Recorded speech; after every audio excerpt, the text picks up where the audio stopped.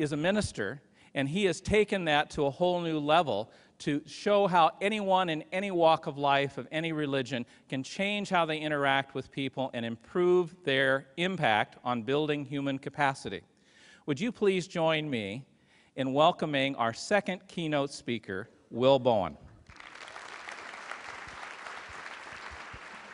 Thank you, Mike. Good afternoon. Am I on? How about now? Can you hear me? Yes. Good afternoon. Lunch was great, yes? Good. I always like speaking after lunch because everybody's so wide awake. Wow. First of all, I want to tell you sincerely that I have been looking forward to this particular event for months. I have the good fortune to travel and speak to corporations around the world. I've spoken to Kimberly-Clark, Pratt & Whitney jet engines, the $1 Million Roundtable. And it's wonderful to go and work with corporations to try and improve their corporate culture. But I'm excited about this because what I know is that hopefully what I share with you today is going to go out and touch a whole lot more lives. And I also want to say that I really admire what you are doing by being a member of the SAMS process, because it is so great for you to take responsibility for becoming better leaders, and your schools can't help but follow. I once heard someone say that, you know, you don't raise morale. Morale trickles down from the top. So that's what we're here to talk about today. Now, I hope everybody got a complaint-free bracelet. If not, you can pick one up on your way out, and I'll be talking to you about what those are about. In 2006, I handed out these little bracelets at a church I was ministering to in Kansas City, Missouri. Before I was done, people were calling me asking for bracelets. The idea was very simple. I was teaching a class on prosperity, and what I find is that people say they want more in their life, and yet they ironically complain about everything they already have. Wayne Dyer says, if you want more, why would you, if you're not happy with what you've got, why in the world would you want more? So one of the things we've got to do is to begin to appreciate what we have, because as we know, what we appreciate expands in our life. So I handed out these 250 bracelets. Before I know it, the church is getting inundated with phone calls. We started a nonprofit called A Complaint-Free World. You'll see it stamped onto your bracelets. And we have sent out over 10 million bracelets to 106 countries. Now, this took off on its own. I was contacted by a publishing organization and asked to speak to them, and they wanted to title my talk, How to Create Your Own Worldwide Phenomenon. And I said, that's a great title, but I can't deliver it because I have no idea how this took off. And I've tried to isolate why this one particular idea has become such a big thing, and I think I've identified it. And here are the two reasons on the screen. Number one, there is too much complaining in the world. If you agree, say yes. And number two, the world isn't the way we would like it to be. If you agree, say yes. Here's the thing. The two are correlated. We are so busy complaining about, talking about, kvetching about, griping about everything in our lives, we're perpetuating all of these challenges and all of these difficulties. So what we've got to do is to begin to focus on what we're happy about and what we're grateful for. Now, it's really interesting because the most common question, one of the more common questions people ask me is, what does it mean to complain? I was sitting at lunch with some people today, and I was explaining that yesterday I flew from Kansas City to Minneapolis. When I got to Minneapolis, the airport was socked in, and so they couldn't fly me here to San Diego. They ended up flying me to Santa Ana, and I rented a car and drove down here. Now, let me ask you a question. Did I just complain? No, I heard some yeses, though, and that's okay. See, I want to make the point that we're confused about what a complaint is. The dictionary defines complain as to express grief, pain, or discontent.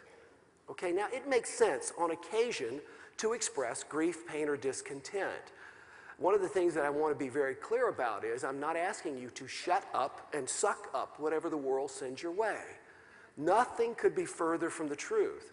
And the reason that I feel that this resonates so well with the SAMS organization is that becoming a complaint-free person is about learning to develop healthy communication skills.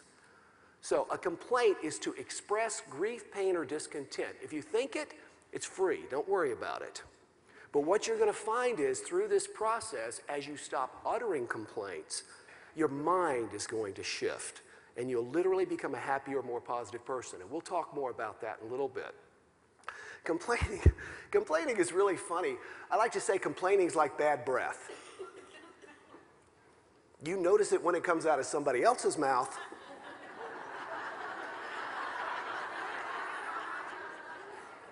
But not so much when it comes out of your own. It is not complaining. Let me say this again. It is not complaining to speak directly and only to the person who can resolve the issue. It is not complaining to speak directly and only to the person who can resolve the issue. What we tend to do, though, is we go and talk to everybody else. If we have a problem with our spouse, we complain to our friends. If we have a problem at work, we complain to our spouse, and then we can't understand why our life doesn't get better.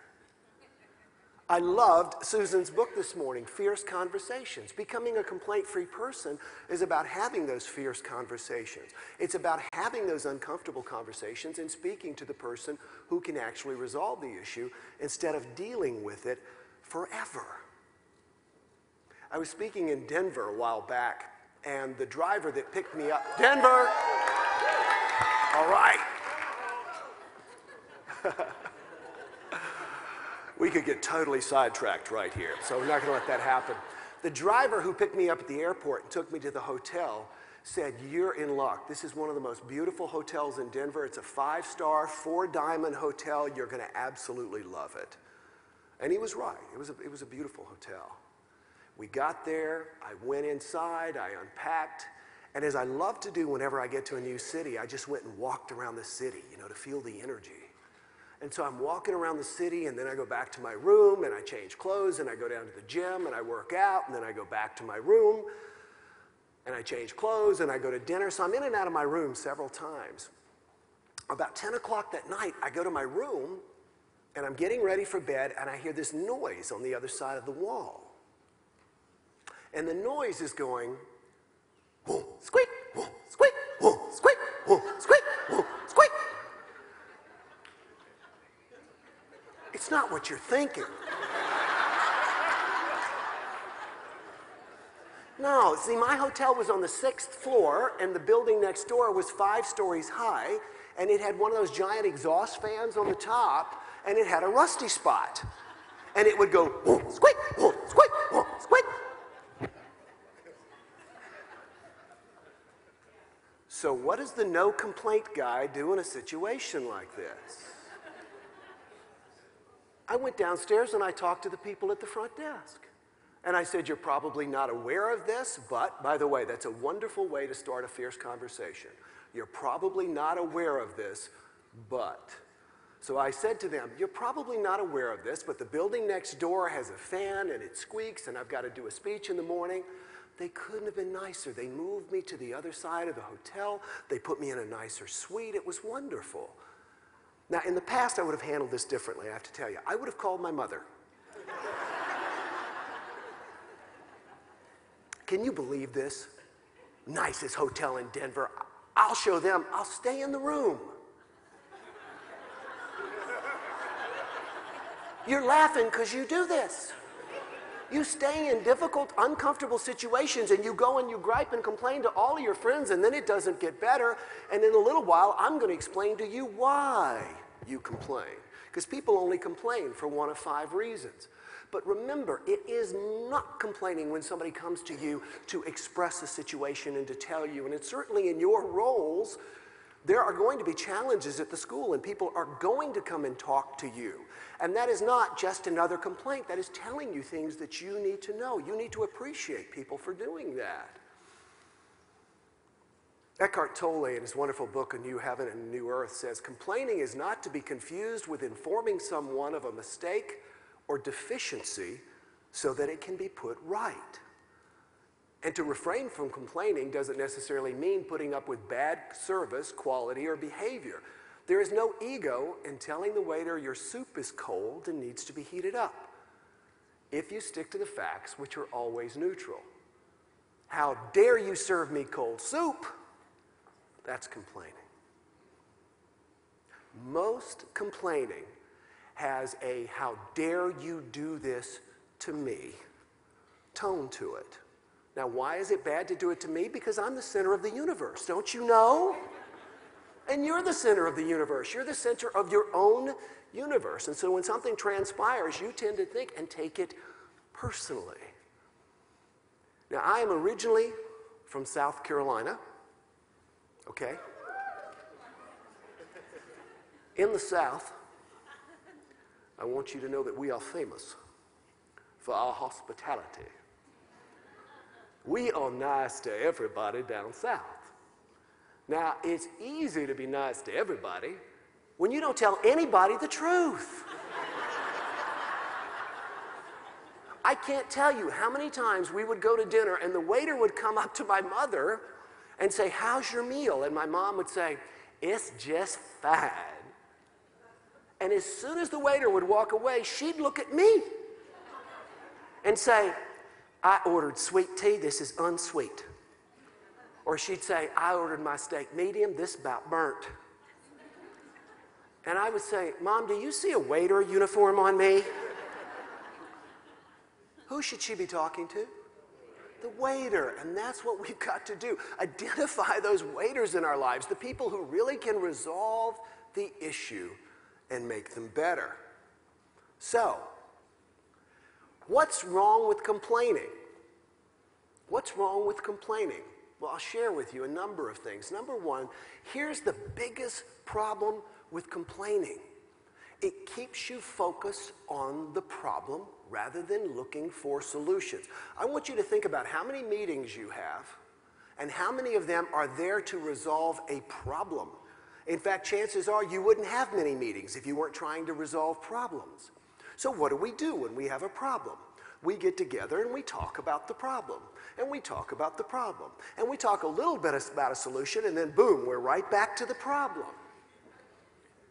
Instead of talking about the problem, talk about how will it be when the problem is resolved.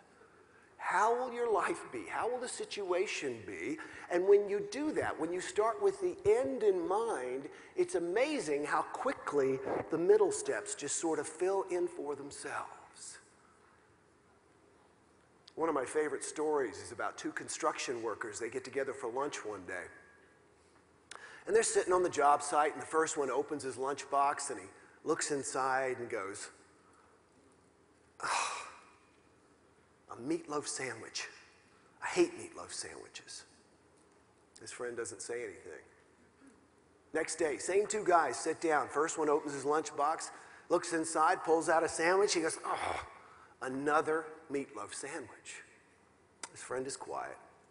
Third day, same two guys, sit down for lunch. First one opens his lunchbox and goes, I've had it. Day in and day out, it's the same thing. Meatloaf sandwich, meatloaf sandwich, meatloaf sandwich. I want something else. And his friend says, why don't you ask your wife to make you something else? And the guy goes, I make my own lunch. If you get nothing else from what I say today, let it be an understanding that you make your own lunch. You make your own lunch by the thoughts that you think as evidenced by the words that you speak. Your thoughts create your life, but your words indicate what you're thinking. Let me say that again. Your thoughts create your life, but your words indicate what you're thinking. And when you were sitting there just talking about it, talking about the challenge, you're slathering mayonnaise on a meatloaf sandwich. And you're serving it up to yourself. Complaining keeps you focused on the problem. Complaining is also damaging to your health. There has been a lot of research that has been done on this. You know, we hear this term. My mother used to say, I talk a lot about my mom, by the way, whom I love very much. My mom used to talk about my grandmother, and she would say, she's so psychosomatic. She's so psychosomatic. I had no idea what she was talking about. I was like 6. She's so psychosomatic. And I would say, well, Mom, what does that mean? She thinks she's sick all the time. But she is sick all the time, Mom. That's why she thinks. No, no, no, no. We're all psychosomatic. Psyche, soma, mind, body. Mind, body. Our thoughts impact our bodies. This month, Men's Health magazine did a complete story on the various thought forms and how they affect your body, which I thought was really interesting. That when you are thinking happy, positive thoughts, or when you're thinking negative, distracting thoughts, how it affects your body. When I first handed out the original 250 complaint-free bracelets in 2006, there was a man sitting there, and I'd never met him before. His name is Tom Allier. Tom suffered from chronic migraines his entire adult life. And I didn't know this.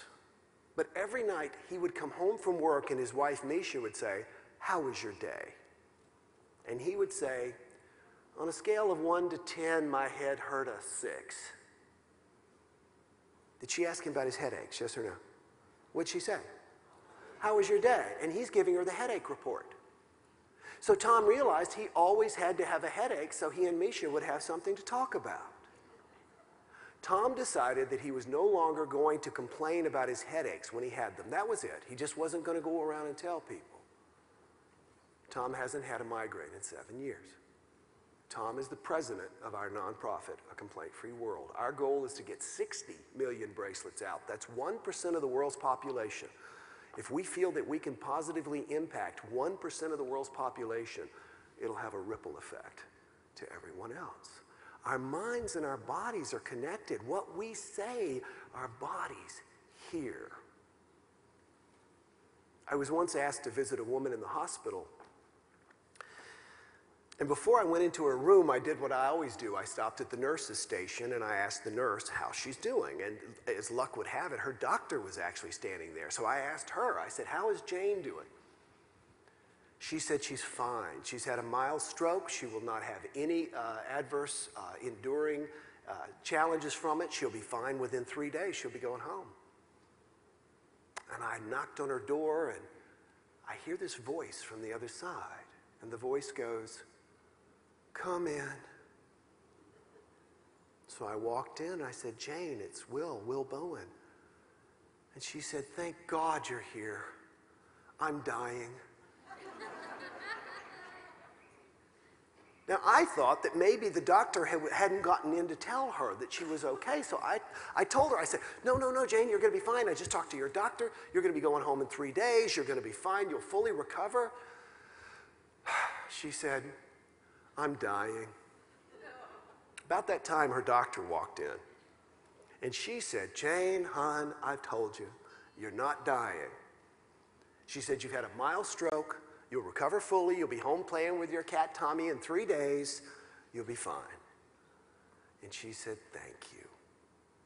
As soon as the doctor walked out of the room, she said, "Could you get a pen and a piece of paper?" I said, "Why?" She said, "We have to plan my funeral. I'm dying."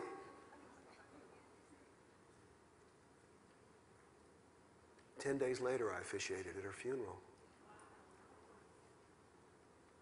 Our minds and our bodies are connected. When we complain about our health, our body makes darn sure we have something to complain about. Complaining keeps us focused on the problem. It's damaging to our health. It is extremely damaging to our relationships. However you describe someone, that person will be that way for you. Let me say that again. However you choose to describe someone, that person will be that way for you. And so what we do is we sit there and we wait for that other person to change, not realizing that we're adding negative energy to how they are and perpetuating it. Let me give you a great example. There's some women I know in Kansas City. They get together every Thursday night for what they call group therapy. Group therapy means they go to a Mexican restaurant, drink lots of margaritas, and complain about the men in their lives. From what I understand, the common theme is all men are dogs. Now, if you've just spent 2 hours complaining to your friends that all men are dogs, it is not surprising you see Old Yeller sitting in the lazy boy when you get home.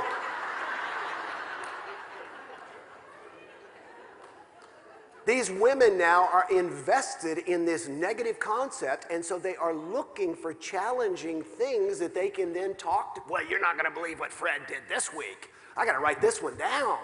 And so they're always focusing on the negative aspects, and they're repeating it, and as a result, the men are that way for them. How you describe someone is how that person is going to be for you. Complaining is damaging to relationships, not only because we complain about someone, but even complaining to someone. I mean, really, think about it. You're sitting there, you come home, at the end of the day, you've had a particular challenge yourself, you sit down with your spouse or your partner, and you open a bottle of wine, and all of a sudden, they turn into Eeyore. Oh, gosh. Let me tell you about my day. Ugh. You know, it's really funny. I think all of us want somebody in a relationship that we can complain to, but we want that person to always be happy and upbeat. And yet here we are taking them down into negative town with our comments. In 1939, almost 100 years ago, a Dr. Gillian was looking to try and figure out why some marriages failed and some marriages succeeded, why some marriages were happy and some marriages were not. And he interviewed other psychiatrists, he interviewed ministers, he interviewed social workers all over the United States. And he discovered one common thing in unhappy marriages. Anybody want to take a wild guess what it was? Complaining. Complaining. Because it creates an atmosphere of negativity within the relationship. Somebody asked me the other day, they said, how do you have a happy relationship? I said, you know, they figured out how to do that. You take two happy people and put them together. Beyond that, you're stuck. So as we become happy ourselves and as we talk about what's good in our lives, the relationship, which is always 50% us, gets better itself. So complaining keeps our focus on the problem. Complaining is damaging to our health. It's destructive to our relationships, and it limits your career success. It limits your career success. You ever written out a job description? Does it say on there, must complain frequently? Of course not. Because you want to work with and be around happy, upbeat people. You can teach most people just about anything. But great attitudes, they're precious as diamonds. I was speaking to the human resource professionals in Canada a while back, and after I spoke, a woman came up to me and she said, you know, I'm the HR director for one of the largest companies in Canada, an insurance company. And she said, I just fired a woman who has 25 years seniority, and she is the best producer in her group. I said, why'd you fire her? She said, because she's negative. She said, I can go through a great process of hiring a terrific person, make sure they have a great attitude, but boy, as soon as I put them around her, then they start taking it on, and the whole department goes down. So she fired her. When I was in my early 20s, I was working with a friend of mine who actually got several other friends to bankroll him in buying his first radio station. He bought one in a small market outside of a larger market. And within 10 years, his company had 12 radio stations, and they were all producing very well. And I said, Harold, how do you do this? How do you have success in different formats, in different towns, with different competitors, every single time? How do you do it? He said, 3 words. Actually, it's probably 4. No weeds in my garden. 5. No weeds in my garden. No weeds in my garden. Got weeds? It limits your career success. One of the things that I appreciate about what I've been able to do is to go around is I've gotten to speak to some of the highest executives in this country as well as in China. And what I notice is that the higher you go up, the better the attitude in most cases. If the attitude is good on top, the attitude is good throughout.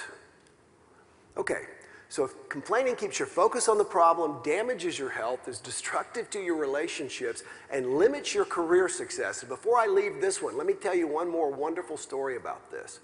There's a man, anybody here from Houston, Texas? There's a man named Alden Clark. He owns a hair salon in Houston, Texas. He noticed that the women who worked there would cut people's hair, and then they would go into the break room and they would complain about the very same women who just paid them to cut their hair. And he said he would go in there and you could feel the negativity. So on January 1st, a couple of years ago, he went down, he found a hardware store that was open. He bought 5 gallons of purple paint. He painted the walls inside the break room purple, and he wrote "A Complaint-Free World" on the wall. Now, when he did this, everybody started talking about it. He gave them copies of the book that you all have, A Complaint-Free World. He gave them purple bracelets. He said, we are a complaint-free hair salon. We don't complain when we're here. You can complain at home. We talk about solutions, not problems. We do not gripe about one another, and we certainly don't gripe about customers. After 2 weeks, his top 3 producers came up to him and they said, you either change this stupid policy or we quit.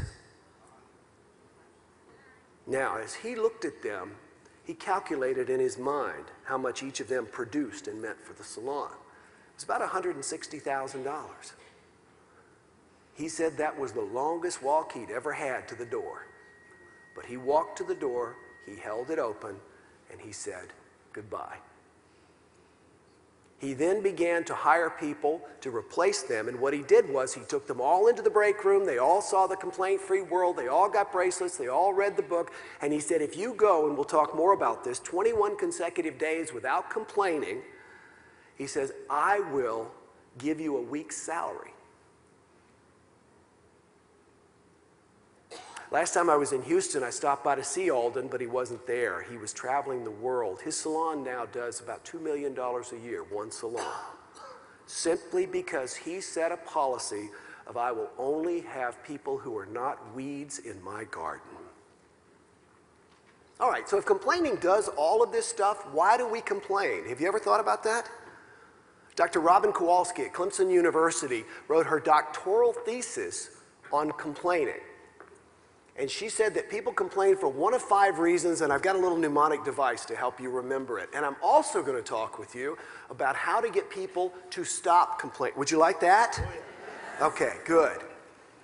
So here we go. Why do people complain and how to get them to stop? People complain for one of 5 reasons. And by the way, before we go forward, I need to just inform you of something.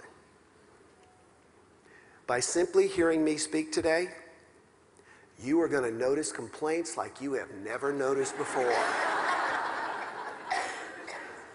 If you're like me and you remember, I'm 54, you remember the days when everybody smoked? Everybody, I can remember, I had asthma and my mother took me to the doctor and both she and the doctor have cigarettes. And I can't understand why you can't breathe. And nowadays, very rarely do you smoke, and certainly not in public places, but when I go to Asia, you notice it, right? So what I'm telling you is you're already surrounded by a funk of complaining, and you're going to notice it after hearing me speak, even more, but you're going to be able to categorize each of the complaints, and you'll be able to understand why the person is complaining, and ideally help them meet their needs so they'll discontinue. So the acronym that I came up with is G-R-I-P. Anybody want to guess what the last letter is? E. People complain first and foremost to get attention. People complain to get attention. What they really want to do is they want to get your attention. They want to talk to you. They want to connect with you, but they have absolutely no idea how to do it. Human beings are social animals. We feel uncomfortable if someone does not recognize us. That is why elevators can be very difficult. You get on an elevator with somebody you don't know, and you both just, until one of you complains about the weather, local sports team, whatever it is, and then all of a sudden you can just feel this, oh, okay, we've acknowledged each other, we can talk to each other. Hey, notice me should be tattooed on everybody's forehead. And I got plenty of real estate for it. Everybody wants to be noticed. Everybody wants other people to pay them attention. Your students want to be paid attention. Your teachers, your staff, everyone there wants attention. There's a wonderful book out right now called The Charisma Myth, which I highly recommend, but I can give you the whole book in this sentence. Here we go. They have determined what charisma is. Charisma is power plus warmth plus attention. Let me say that again. Power, which you have. If you're in a relationship, you have power in the relationship simply because you're part of the relationship. If you're a teacher, if you're a principal, you have power. If you then give people your attention, look them in the eye. Stop texting. Stop looking past them. Look them in the eye and smile. Just smile. Then it makes that person feel like you are truly paying them attention, and you all of a sudden go from being a leader to a charismatic leader. And there's nothing wrong with that. Everybody wants to be noticed. When I spoke to this human resource professionals in Canada, we did a book signing afterwards, and it was a really big group. So what they did was they brought in a bookstore from Canada. It's called Chapters. It's kind of like Barnes & Noble down here, and there's a whole bunch of stores in Canada. So I'm getting ready to go on, and I'm talking to the manager of the bookstore. His name was Pierre. I said, so how's your store doing? Just trying to start a conversation. He said, our store's doing great. He says, we are the #1 Chapters bookstore in the country. He said, we outperform every other Chapters store based on a square footage per dollar, 3-to-1. I said, wow, you must be in a great location. He says, no, as a matter of fact, we're in a terrible location. I said, then you must be in an affluent area of town. He says, no, we're in a very depressed area of town. I said, okay, I give up. How are you able to sell so many books compared to other stores? He said, I came up with a little thing a few years ago, and it seems to be working. He said, whenever someone comes within 10 feet of one of my employees, the employee is required to say, hi.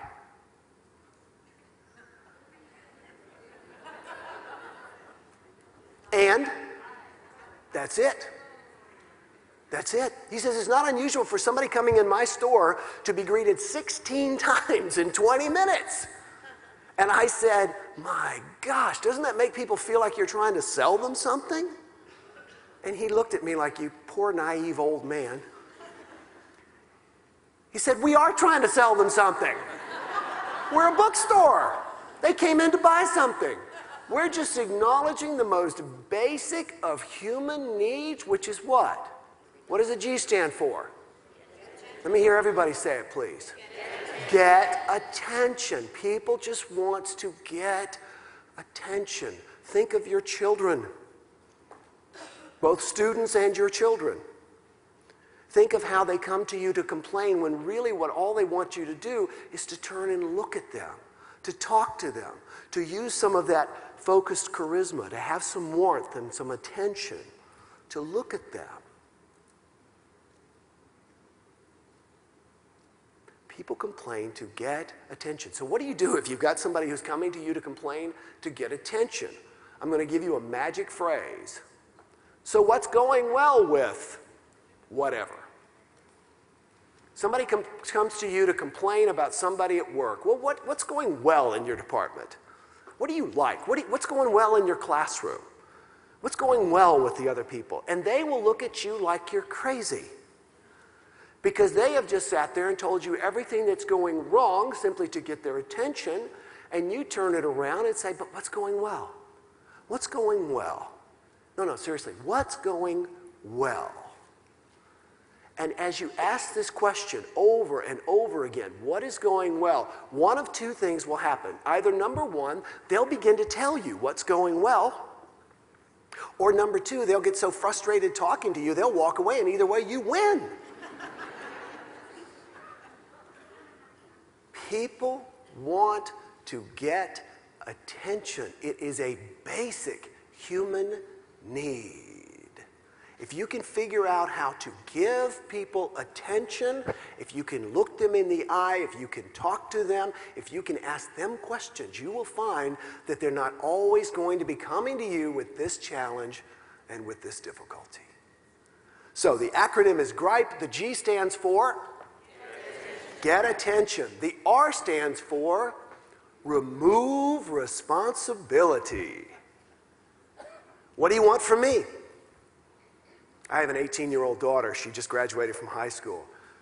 Why didn't you turn your homework? Well, the teacher didn't, and my friend was supposed to, and, the dog ate. People complain them to remove themselves from responsibility. What do you want from me? It's impossible. I couldn't have done it. There's no way. They complain to remove themselves from responsibility. They're saying, we can't do that. You can't fight City Hall. Nobody ever listens. Why even try? Have you ever had somebody come to you and complain about a situation? And so what you do is you go, because you're a nice person, right? Right? Yeah. So you're a nice person. You say, well, have you thought about this? And so you tell them. And what do? They tell you why that won't work, right? So still being a nice person, you say, well, have you tried this? And they tell you why that won't work. They're not looking for a solution, friends. They're looking to try and convince you to be on their side that it's impossible. They're building an alliance. They're complaining to you as to why they can't do it. They're trying to remove themselves from responsibility. So here's the question you ask that kind of person. If you've got somebody who is coming to you and telling you it can't be done, it can't be done, it can't be done, your response is, if it were possible, how would you do it?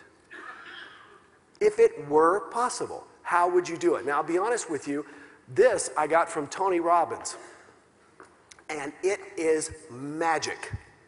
It seems like people would get kind of, put off or whatever, but it's amazing. You just completely sidetrack them and get them actually thinking about how it's possible to do it. If you just keep saying, yeah, I get that. But if it were possible, how would you do it? In Napoleon Hill's wonderful book, Think and Grow Rich, the greatest self-improvement book, in my opinion, of all time, he talks about how Henry Ford wanted a car that had a 12-cylinder cast from a same block engine. Same one block, 12 cylinders. And so Ford announced that this was going to happen. And then the engineers came to him and told him why there was absolutely no way it could happen. Ford continued to tell everybody it was going to happen. The engineers came to him again and they said, we tried this, and let me tell you why structurally this is impossible, and let me tell you why this is wrong. And Ford sat there, and at the end he said, those are some of the best reasons I've ever heard for why we can't do it. Now go do it anyway. And they did. And they did. So when you get someone complaining to you to remove themselves from responsibility, your response is, say this with me, if it were possible, how might you do it? If it were possible. You're not saying it is possible. You're not arguing with them. You're not disagreeing. You're simply saying, hypothetically, if it were possible, how would you do it? Now, before I change the slide, the G in gripe stands for? Get attention. The R stands for? Remove responsibility. And the I stands for inspire envy or brag. Think about it. You don't complain about people like you. You complain about people who aren't like you. You don't think I'm telling the truth? Try it when you're driving. If you're a kind of person who tends to drive very slow and very cautious, then people like me will stress you. And if you're a person like me, I tend to drive like 5 miles over the speed limit, you know? And people who are just like slow and cautious, I'm like, oh. But somebody goes zipping by me and I'm going, that person knows where they're going. I used to have an assistant who would drive me to the airport. And it was amazing because we would be driving to the airport and I tend to drive quickly, she drives slowly, and I'm sitting there in the car and I'm thinking, would you please speed up? Gum wrappers are passing us, for goodness sake. And she was every bit as unhappy with my driving because sometimes I would drive and there would be claw marks in the dashboard. When you complain about another person, what you are saying is, I don't have that particular character flaw. Get it? And I'm bragging. By the way, this is why gossip is complaining. I realize I lost some of you at that point. Gossip is complaining. When people get together to gossip, and here's, by the way, this is a very common question. People always ask me, do men or women gossip more of the other? What they have found is that it's pretty well equal, actually. And then some studies have actually shown that men complain more than women, or gossip more than women do. But when people are gossiping about somebody, they're not trying to tell you about that person. They're trying to tell you what is wrong with that person to create an invidious comparison so that you look at them and then you go, wow, you must be pretty cool to even put up with him. As terrible as he is, or she is, or they are, or whatever. It's bragging. It's a way of trying to put yourself up by putting someone else down. It's all relative. Any of y'all see the movie Hitch? With Will Smith, Kevin James? Raise your hand, please. I love that movie. It has a great example of complaining for bragging in that movie. In the movie, Kevin James is dating a woman who's supposed to be like an heiress, like a Paris Hilton, very nice woman. And she takes him to a party, and at the party, they run into two of her aristocrat friends. And she says to the first one, how is that new restaurant that just opened in Manhattan? He goes, disgusting, disgusting.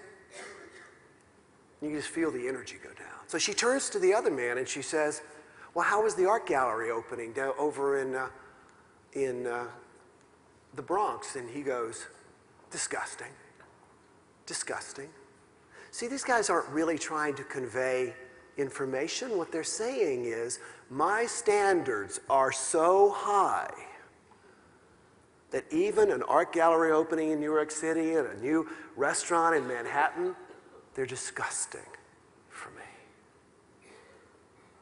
They're complaining to brag. So what do you do if you've got somebody who is complaining to brag? Compliment the opposite. Say that, because it sounds funny. Compliment the opposite. Now, let me explain to you what that means. Someone comes to you and says, she's always turning her work in late. You say, you know what I really appreciate about you is that you always turn your work in on time. Can you believe the way he is dressed? You know what I love about you? You always dress so appropriately. They're fishing for a compliment anyway. You might as well give it to them and not have to sit there and listen. That's all they want.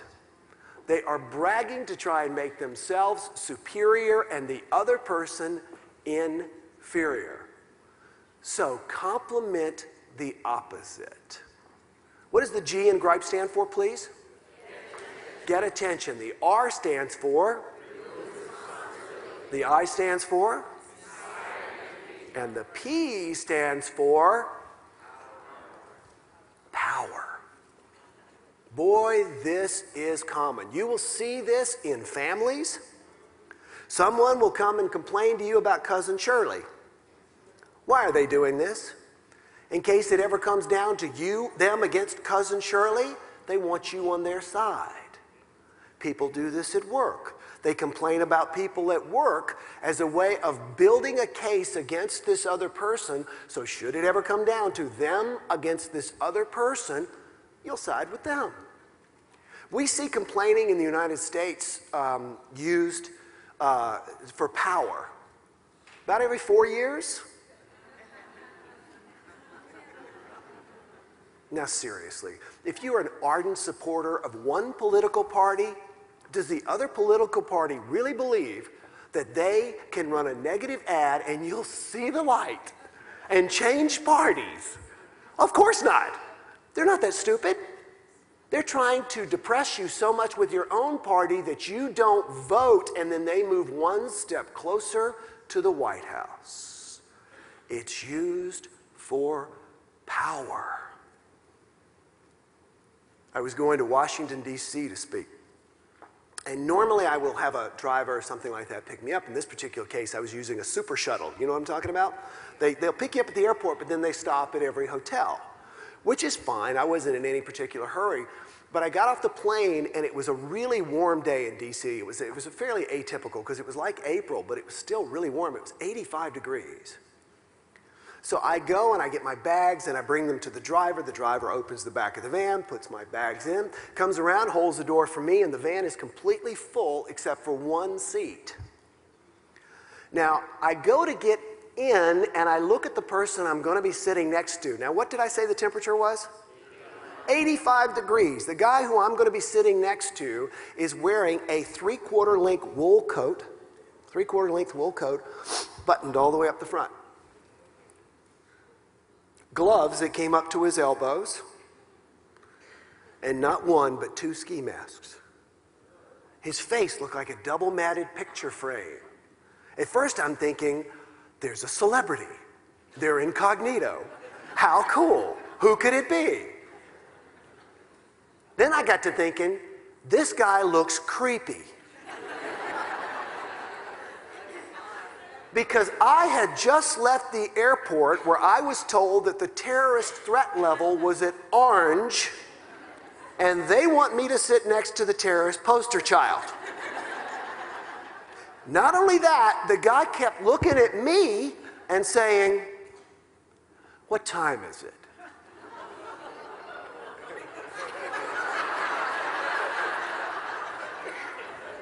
Time to get off the van.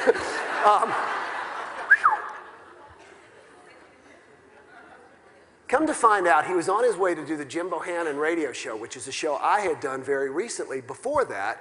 So we were talking about this, and he said he was an author, and I said, I'm an author too. And I said, well, tell me about your book. And he said, well, I work for one of the 2 major political parties, both Republicans and Democrats have these guys. He says, my job is to dig up everything that is negative about the other person, the other candidate. And he said, my job is to have storyboards and everything ready to go so we can have spots on like that. He said, my job is dirty, I'm not putting words in his mouth. My job is dirty campaigning. And he says, I have written a how-to book on negative campaigning. And he said, what's your book about?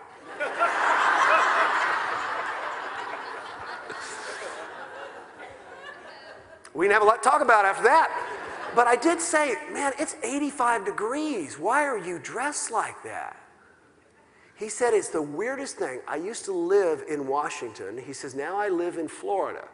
He said, I have developed this convulsive asthma that when I am here in D.C., I can't breathe. He says, I've had to be hospitalized twice. But if I cover myself, whatever pathogen or whatever it is that gets to me, I'm okay. And I thought, your job is to foul the airwaves, and you can't breathe. Dude, you make your own lunch. You make your own lunch. People complain for power. Notice this. Notice this at your schools. Notice this at school meetings, board meetings, PTA. And the thing is, a person who is complaining for power, let me just be very honest with you, they don't realize they're doing that any more than a person who is complaining to get attention realizes that they are complaining to get attention. But a person who is complaining for power really thinks that what they're conveying to you is very important and is the way to go. So you acknowledge that, but you don't get caught up in it. And if you've got two people that are arguing over an issue, the worst thing you can do is get involved. Here's what you do if you've got a person who is complaining for power. Refuse to get involved. It's just that simple. There's an old saying, if two gorillas are fighting in the jungle, stay out of the jungle. My mother, God bless her, she had 3 sons. And we would come to her with, you know what Chuck did? You know what Will did? You know what David did? All the time, because we don't want mama on our side, right? My mother was brilliant. You know what she would always say? I'm Switzerland. I love you all equally. Sounds to me like you have something to talk about. And that is great advice. If you've got someone who is complaining to you, remember what is complaining. It is not complaining to speak directly and only to the person who can resolve the issue. This person needs to be talking to the other person, but instead they're talking to you to gain some sort of perceived power in the situation. So your response should be, sounds to me like you guys have a lot to talk about. And just keep saying that. Sounds to me like you have a lot to talk about. If you want, I'll sit here while you talk about it. Go get them. But you handle it. Let's go back to our acronym. The G stands for? Get attention. The R stands for? Remove responsibility. The I stands for? Inspire envy. The P stands for? And the E stands for excuse poor performance. People complain to excuse their poor performance. Now, this is very much like remove responsibility, but remove responsibility is saying, this is why I shouldn't even try. You get it? Remove responsibility says, the cards are stacked against me, I can't do it. Excuse poor performance is after they have already performed poorly, and then they start rationalizing. Let me say that again. They tell themselves and you rational lies as to why they didn't succeed.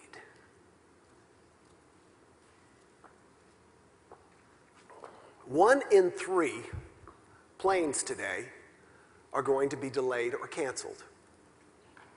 However, the airline safety is better than it ever has been. I don't know about you, but I'll take late over dead any day. And yet, it's amazing how people complain. I was in Memphis, Tennessee one day, and I was sitting having dinner, and we were at a restaurant. The restaurant was full, so I sat at the bar, and I was sitting next to a guy, and we struck up a conversation. He was a traveler, and I was a traveler, so we're talking about traveling and everything. And then there was some people right down the bar who had been on a plane that he was on, and they were complaining about the service, they were complaining about the timing, they were complaining about this. And he looked at me and he said, you can always tell people who don't travel a lot, because they get personally indignant over something that is totally impersonal and happens to everybody pretty much all the time. And the more you travel, the more it happens to you. I was flying to New York City one time to meet with my publisher, and I'm sitting there on the plane, and it was time for us to take off, and yet they hadn't even done the pre-flight. They hadn't even showed us, I was lost. They hadn't shown me how to put a seatbelt on. So we're sitting there, and We're waiting and we're waiting and we're waiting. Now, I travel so much, what I do is I load my computer up with movies that I don't mind watching over and over and over again. So I'm sitting there watching movies. I'm happy. The flight attendant comes on and she says, "Ladies and gentlemen, the FAA requires that all flight crews have a mandatory amount of downtime." She said that our flight crew got in late last night, and as a result, they had to not come to work until they had met the FAA requirement. They're here, and we're going to be taking off real soon. And people all around me started complaining. You know what I thought? I want a pilot who's well rested. I don't want to be sitting back there wondering if he or she is going.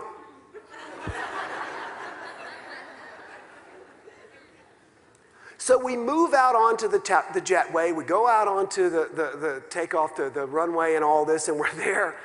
And the pilot comes on and he tells us we're next in line to take off. And so we're sitting there, and then we're sitting there, and then I see other planes taking off. And actually, I saw this, there was a jet that went around us to go around to get to the main runway. And the pilot came on the microphone, and the pilot went, "Ladies and gentlemen." Have you noticed pilots do that, by the way? I think they teach them that in flight school. We've got a bit of a problem with one of the generators. We're going to go back to the gate, see if we can get it fixed. We'll keep you informed.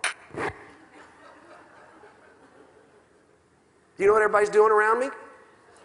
Complaining. You know what I'm thinking? I'm glad they figured this out on the ground.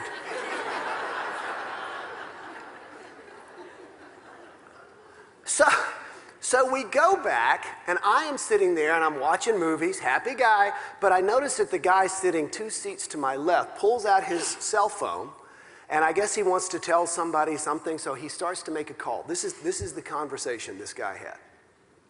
"Hello? Hey. No, as a matter of fact, we haven't taken off yet." Well, the FAA requires that flight crews have a certain amount of downtime. My crew got in late last night, and then they discovered a problem with the plane, so they're fixing it. I don't know. I'll call you when I get there. I love you too. Bye. Was that complaining, yes or no? Good. It's stating facts. Neutral. That's it. Stating facts. Big guy sitting in the seat right in front of me, I guess heard the other guy, pulls out his cell phone. This is his conversation. No. Not even a hello. No. Of course not. Of course. Well, the pilot, better known as Sleeping Beauty, got here late. Then they discovered a problem with this piece of junk airplane, and what's going to happen? I'm going to miss my connection. That's what's going to happen. Well, if I miss my connection, then no, I'm not going to see the client. Honey, if I miss my connection and I don't see the client, then the sale is not going to happen. That's right, we will not be going to Jamaica. I know because I know. Look, I'm going to miss my connection. There's nothing. Look, I'll call you if I get there. Goodbye. Same question. Was that complaining? Yeah, that was complaining. About 5 minutes later, pilot comes on.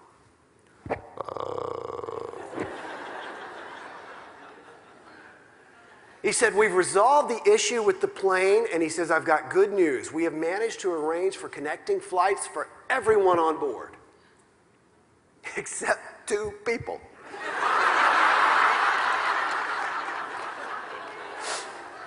And he calls out the names, and the guy sitting in front of me jumps up, grabs his rollerboard, and goes, "Of course!"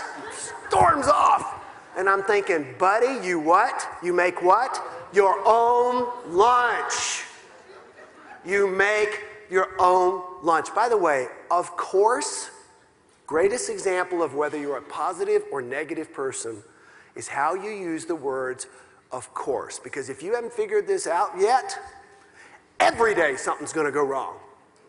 Every day something is going to go wrong. And if you go, of course, you are saying to the universe, order up. Send me more. Of course. But you know what? Yeah, so something's going to go wrong. Most things are not going to go wrong. Most things are going to go well. And so if you look at it and you go, when the good things happen, of course, of course. I am the king of parking spots, by the way, because I visualize and always get a parking spot. We had a book launch for my book last week, and it was funny because I didn't get there early and there was no place to park. And so I'm driving around with one of the people that I interviewed in the book, and he's like trying to help me find a space. And you know what? I said, I'm tired of looking for a space. I'm going to create one right in front. And I heard him kind of go, mm-hmm. And I did. And you know what I said? Of course. Of course. By the way, twin sister to of course is just my luck. If you go, oh, just my luck, or just my luck, it really is that simple. I wish I could complicate it. I could probably write 10 more books and make more money. But it's not that difficult. It's simply changing how you see things and changing that, more importantly, what you say about things. What you say about things. So if you've got somebody who's complaining to excuse poor performance. Now remember, this has already happened, so you say, how do you plan to improve next time? How do you plan to improve next time? The worst thing you can do is sit there and do a post-mortem on everything that didn't work out in their favor, because trust me, whatever question you've got, they've got answers for as to why it is not their fault. So if you say, how do you plan to improve next time, then that puts their focus on doing better next time and sets them up to be accountable next time. Sets them up to be accountable. So one more time, the G in gripe stands for? The R stands for? The I? Or brag. The P stands for? And the E stands for?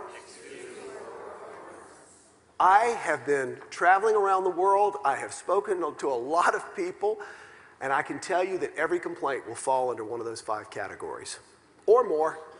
Somebody may be complaining to get attention and excuse their poor performance at the same time. There are some people out there who are ninjas at complaining. And have you ever noticed that complaining is a competitive sport? Have you ever noticed that complaints always go in lesser to greater severity? You're sitting around with some friends and you say, you know, I was playing baseball the other day and I messed up my thumb. And somebody else will say, isn't that odd? I was walking and I slipped on some ice and I pulled my hamstring. And the next person says, well, you know what? I was skiing and I tore 3 sets of ligaments in my knee. Now, can you imagine somebody going, yesterday I went and got a manicure and they messed up one of my nails. After somebody just told you about tearing 3 sets of ligaments in their knee? I don't think so. You're laughing because we don't do that. It goes the other way. You start off with the manicure messed up and then you get to the torn ligaments. Complaining is a competitive sport. That's why we need to nip it in the bud as early as possible. Now, I've shared with you some tips as to how to get people who complain, the 5 reasons to get them to stop. Now I'm going to talk to you about the most important person to get to stop complaining, and that is you. That is you. You have a complaint-free bracelet. You received one when you got here. It says a complaint-free world on it. Now, this is not a bracelet that you wear to support our cause. This is not something you go, I support a complaint-free world. People are like, well, it starts at home. This is a tool. The idea behind the complaint-free bracelet is every time you catch yourself complaining, you take it off one wrist and you move it to the other wrist. Now, it's just that simple. Every time, let me make sure your bracelets work. Let me see you do it. I want to make sure we didn't get any bad bracelets here. Just take it off, switch it to the other wrist. Because the idea is to go 21 consecutive days without complaining. Why 21 consecutive days? Well, scientists have found that it takes approximately 21 days to form a new habit. And right now, complaining is a habit for you. So we're trying to get you to go 21 consecutive days without complaining. Now, before you take off your bracelet, stick it in your pocket, I want you to understand that there have been tens of thousands of people that I know of who have emailed me and contacted me who have said they have done this. There was a woman who flew from California to Kansas City to see me because she and her husband had filed for divorce.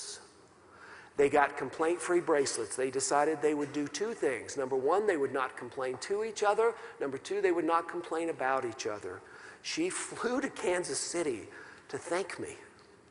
I thought a phone call would do. But that was extremely sweet. That's how big it was. This is the simplest and yet most profound thing I have ever discovered. I feel so fortunate that I was guided to present this to the world because I didn't know what all this was going to do. There's a high school girls flag team in Missouri. They would go to the state competitions and they had never placed in a state competition in over a decade of having a flag team. You know what I mean by band? You have the band and then you have the flag girls. That year, one of the co-captains of the team heard about the complaint-free movement. She got complaint-free bracelets for everybody on her team. They agreed that they would not complain to each other. They would not complain about each other. That year, they won state and national. That was the only thing they did different. So the idea is to go 21 consecutive days and to switch your bracelet with every spoken complaint. I have known some very excited people who are like, well, I'm going to switch it with every negative complaint I think. I'm thinking, good luck. That'll be nonstop. Trust me.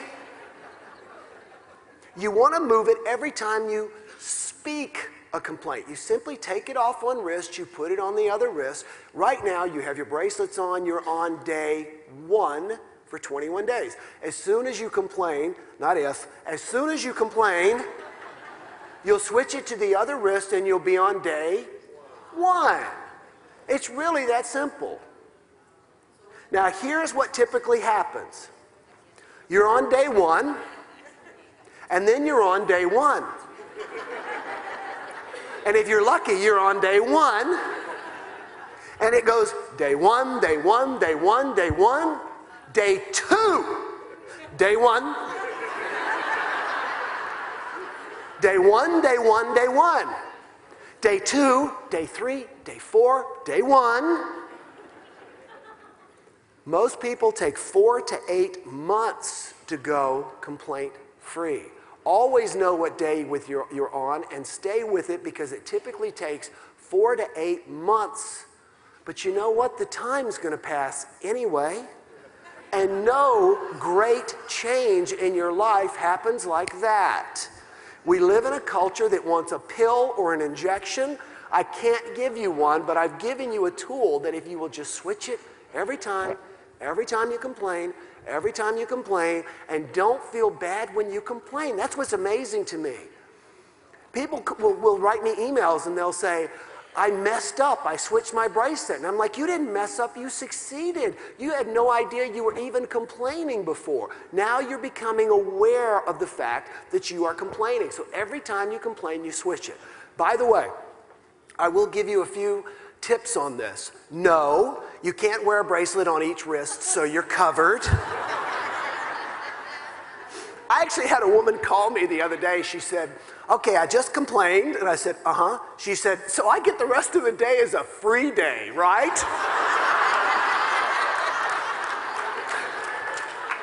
No. You start over immediately as soon as you do it. And by the way, don't snap your bracelet. People say, I'm going to snap mine. I say, yeah, that's a great way to inspire yourself to positive change. Do violence to yourself. No, you want to be aware. And people are like, oh, I'm moving mine so many times. The average person complains 15 to 30 times a day and has no awareness of it. Let me say that again. They complain 15 to 30 times a day and have no awareness of the fact that you're doing it. They're doing it. So what we want to do is to make you aware of it. Now, the book that you all received, A Complaint-Free World, is broken into 4 segments, and I want to cover these real quickly so they don't completely throw you when you start reading it. The 4 segments are, there's a instructor at Harvard University, his name is not coming to me, but he was the one that isolated the fact that every time we try to become proficient at anything, we always go through 4 stages. Number 1 is unconscious incompetent. You may not believe this, but one of my hobbies is juggling. And it's amazing to me how I'll be juggling in a park or something, and somebody who has never juggled before will come up and they'll pick up the balls or the clubs and they'll go like this and they'll fall on the floor, and then or the ground, and then they realize, well, I guess I can't juggle. But they didn't know till they tried. Unconscious incompetent means that you're complaining. You're incompetent, you're complaining, but you're unconscious of it. You have absolutely no awareness of it. And that's where you were before you put on the bracelet. Now that you put the bracelet on, this is the tough one. Conscious incompetent. Man, stop me before I complain again. I'm tired of switching this bracelet. And by the way, I switched mine so many times, people thought I had a nervous problem. Why is he always doing this? Local television show came to interview me right after we started doing this, and I had switched mine so many times that the rubber had gotten kind of like worn, and they're interviewing me live on television, and I say, well, let me show you how to change the bracelet. I go to do this, and my bracelet was so worn, it popped and flew over the cameraman's head. You will change your bracelet back and forth. You just stay with it. I have discovered that these bracelets only don't work if you put them in a drawer. And what's amazing to me, this just blows me away. I get this one all the time. You know, when my life gets better, I'm going to do that whole complaint-free thing. You know what I say? That's like saying, when I get in great shape, I'm going to go to the gym. This is the thing that makes your life great, because you're not getting up and complaining and talking about everything that is wrong. My newest book is called Happy Stories. It just came out last week. My publisher, which is a division of Amazon, asked me to find 50 of the happiest people in the world and interview them and find common things about them. And it's an attitude. The word happiness, psychiatrists, by the way, they don't like the word happiness. They like subjective well-being, which means I decide. It's subjective and it's well-being. I decide how happy I am. One of the people that I interview in this book, her name is Gwen Moliere. She was in New Orleans. She drove a school bus for a living. She did not make much money. And when Hurricane Katrina came through, she spent 5 days on her rooftop. She actually saw people she knew. She saw their bodies being carried off by alligators. This woman got through this. She was relocated to Galveston, Texas, where Hurricane Ike paid her a visit. This time she lost a leg. But she is the most happy, upbeat person you'll ever meet. Why? Because she's decided she's happy and she's upbeat. She looks at her life and she says, when I weigh all the negatives and the positives, I'm blessed. And when you talk to Gwen, she just keeps talking about how blessed she is. You are now in the conscious incompetent stage. You will be switching your bracelet. And by the way, I realize this is a Sam's conference, but if your Sam is here, they are not supposed to come up and say, you need to move your bracelet.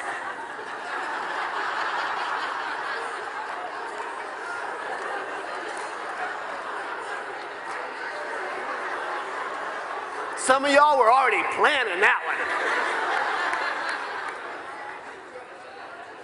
This is not about being a bracelet cop. If they are just gripe, gripe, gripe, gripe, gripe, and that bracelet just sits there, you be quiet. Because guess what? If you complain, if you tell them, you got to switch your bracelet. Unconscious incompetent, conscious incompetent, and then if we're lucky, if we stay with it, we will hit conscious competent. I can tell, because see, now I've been through all 4 of these stages. I was the first person since I started it to go 21 consecutive days. It took me 4 months to do it. And I thought I was the most positive, upbeat person you'd ever meet. And I was like, wow, how many times I had moved that. The conscious competent stage is the I don't want to move my bracelet stage. I know a family who all 4 did this at the same time. They said that they hit the conscious competent stage all at the same time. And as a result, they would sit at the dinner table with nothing to talk about.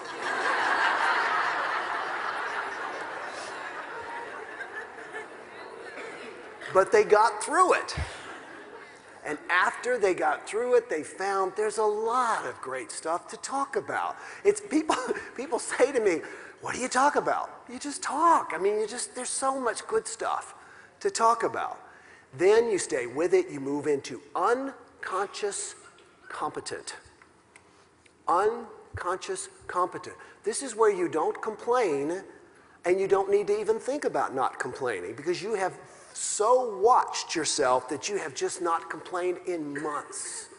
It's no longer a part of who you are.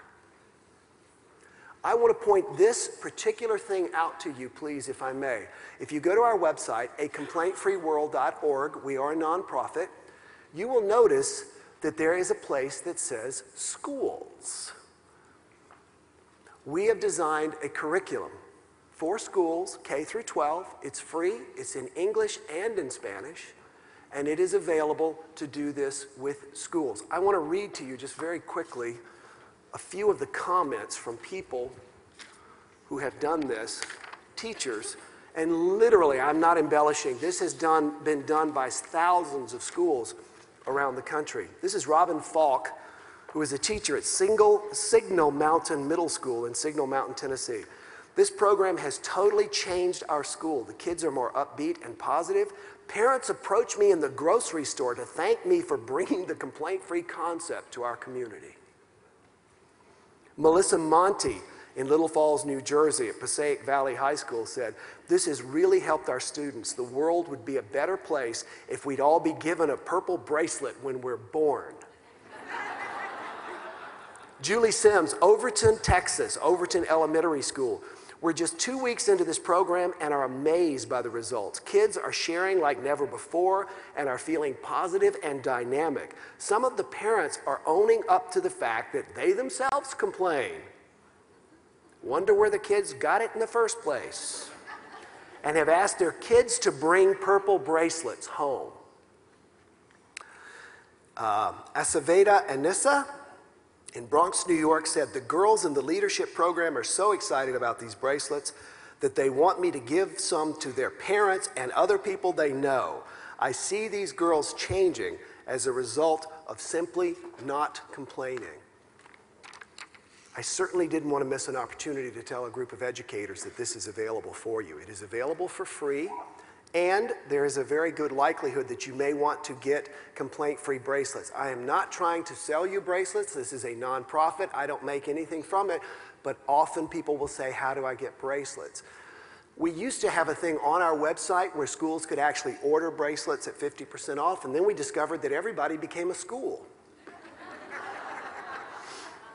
So we actually had to change it. So here's the thing. Just remember me, will@willbowen.com. Email me if you want bracelets, your school name, the address and phone. We will send you the bracelets and invoice you. You don't have to send us anything up front. We'll send them to you. The bracelets usually are 10 bracelets for $10, so that would be $5 or 50 cents per bracelet.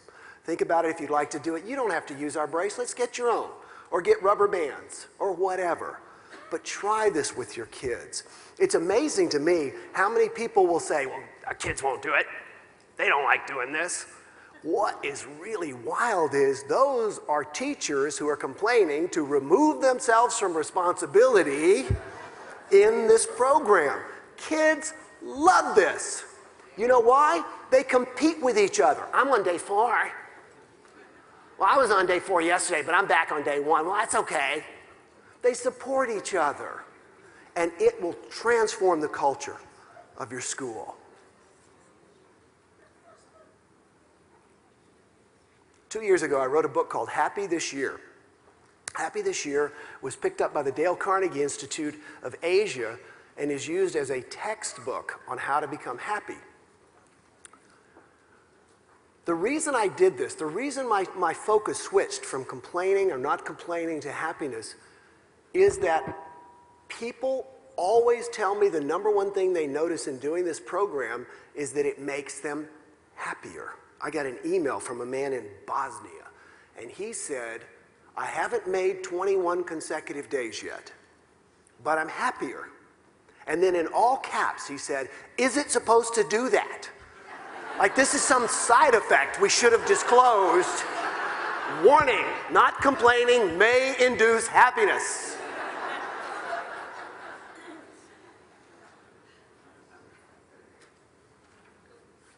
The best thing you can do for your school, as you know, is do good for you. That's what SAMS is all about. Morale trickles downhill. I got a call last week from a woman who is, and we actually met and talked. She is the lead anchor on Fox 4 News. Her name is Lauren Halifax in Kansas City, Missouri. Lauren and I met and we had coffee and we were talking. And she was telling me because her morning show there in Kansas City, there's 4 stations doing 4 morning shows, and they have been #1 for over a decade. And yet, if you look at their set, it's inferior to everyone else's. They just seem to kind of be winging it, and yet everybody watches them. And she said, you know why? We're happy. We love each other. The 4 of us that are on camera and the crew and everybody love each other. And she said, people are always calling, trying to hire me away, thinking by hiring me that they're somehow going to make their station #1 in the morning. She said, it doesn't work. And they say, well, we'll hire the whole staff. We'll bring them all over. And she said, just because we're happy doesn't mean we'll be happy working with you. You want happier teachers? You want happier students? You become happy. You become complaint-free first. Now, I said that through doing this, you would become a happier person. Here's why. Think of the mind as a manufacturer and the mouth as a customer. The mind manufactures a negative thought, it comes out as a complaint. Negative thought, complaint, negative thought, complaint. When the manufacturer, rather when the customer stops buying what the manufacturer is producing, that is when you stop complaining, the manufacturer retools and you become happier. I've seen it thousands of times. If you do choose to do this at your school, please share with me how it works. By the way, I don't know if I mentioned the curriculum is available in Spanish as well. I want to close with the most common question people ask me. And I've heard this all over the world. It's usually women. They say, what's Oprah like?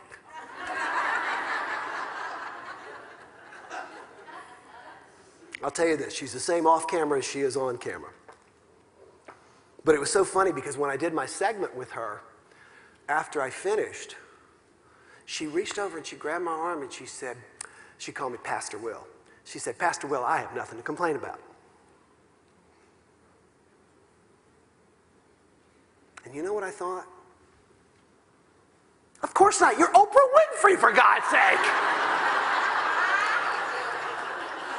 What are you going to complain about? You're one of the richest, most and I'm sitting here with Oprah. There's 400 people, you know, and all this, and they're in a commercial. And, and I guess my poker face wasn't working because I kind of went.